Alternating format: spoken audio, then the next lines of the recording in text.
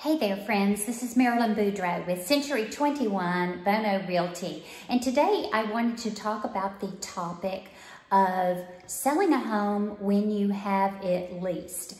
That means maybe you have gone through the listing process and you have executed a lease because you weren't able to sell it, but you did have people that were interested in renting it for a certain term, so you executed a lease. And that is perfectly fine and very popular and does come up. So what happens if now you're approached by someone who wants to purchase the house and you have the lease in place? Can you still sell your property? Yes, you can.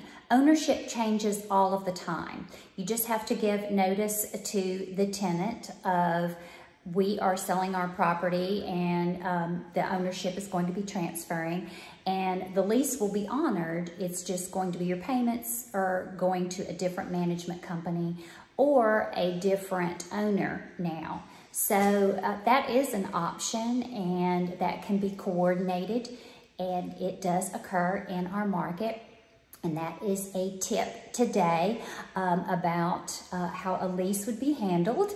If you are approached by someone who wants to still purchase your property, you can do that even though you have the property occupied by tenants. So if you have questions or comments, please feel free to reach out to me at 337-499-9592. Thanks everyone. Have a great day. Bye-bye.